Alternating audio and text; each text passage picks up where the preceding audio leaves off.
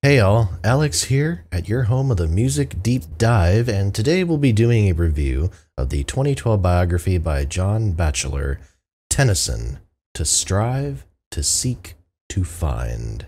Alfred Tennyson, later known as Lord Tennyson, born the 6th of August 1809 in Somersby, Lincolnshire, died the 6th of October 1892 in Lurgashall, Sussex. Coming of age just after the deaths of Shelley, Keats, and Byron, Tennyson carried on the poetic tradition of the early Romantics by publishing a litany of emotive, passionate works, both prolonged and compact.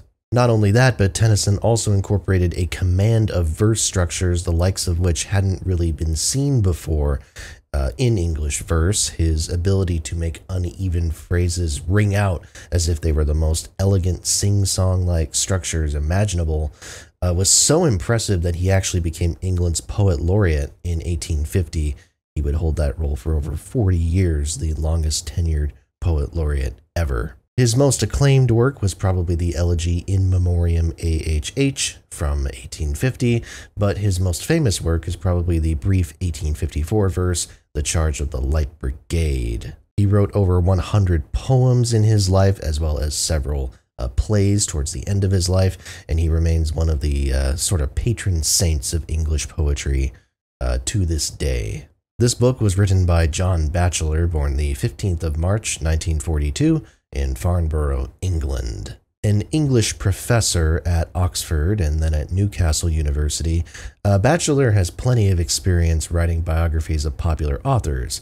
H.G. Wells and Joseph Conrad were both granted biographies during his tenure in academia, as were Mervyn Peake and the critic John Ruskin. The Ruskin biography is the only other one that seems to have been geared towards a popular audience, however. The others seem to be more interested in the artist's works rather than their lives, as so-called critical biographies often are. And truth be told, even this Tennyson bio has a clear critical bent that takes away from the actual person's livelihood at times, but I don't especially mind it here. Tennyson is a compelling figure from a mythos standpoint, but his actual life story is not among the most enjoyable that I've read during this journey. He was a somewhat miserable fellow who treated a lot of close friends and relatives like shit, and it's believed he never entirely recovered emotionally from multiple personal losses that he suffered early in his life.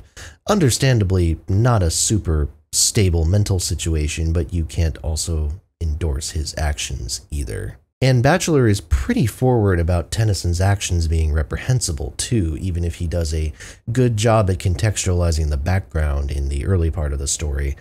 And I think this approach also helps explain why Batchelor kind of latches on to any excuse to talk about Tennyson's poetry rather than his life. Once the poetry starts falling off in his later years in favor of his playwriting, which, if you ask Batchelor, apparently was god-awful, the book sort of does a proverbial speed run towards the end over the last 25 to 30 years of his life, so we don't get too much time with crotchety old Tennyson. But, unsurprisingly, a poet's biography written by an English professor has some fantastic literary analysis in it, and Tennyson's life is brought into these sometimes as a way to speculate on what inspired those poems in the first place. Charge of the Light Brigade fans will be disappointed that it gets maybe 2 sentences of discussion, but many of the more substantive poems Tennyson wrote received these very kind of caring descriptions that point out consistently how amazing the balance between emotiveness and technical ability is in his writing.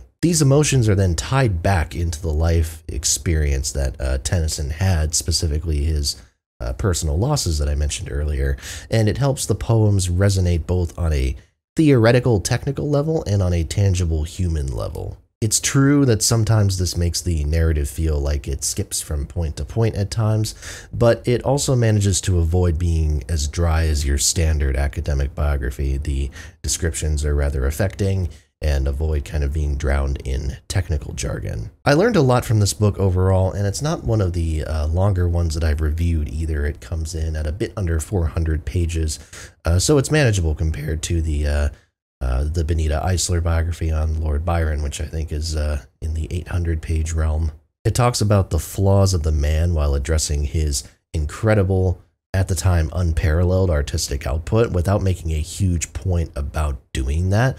So I respect it greatly as far as what it's doing, and I have zero problems giving it a recommendation, especially for, honestly, people who have never read Tennyson before. I think this is a very good starting point and will help you branch off into reading his different works. And that's it. I really hope you enjoyed this video. Please make sure to like, comment, and subscribe. As always, more reviews are to come. Tell a friend as well. Thank you so much for watching, and I'll see you next time right here at your home of the Music Deep Dive.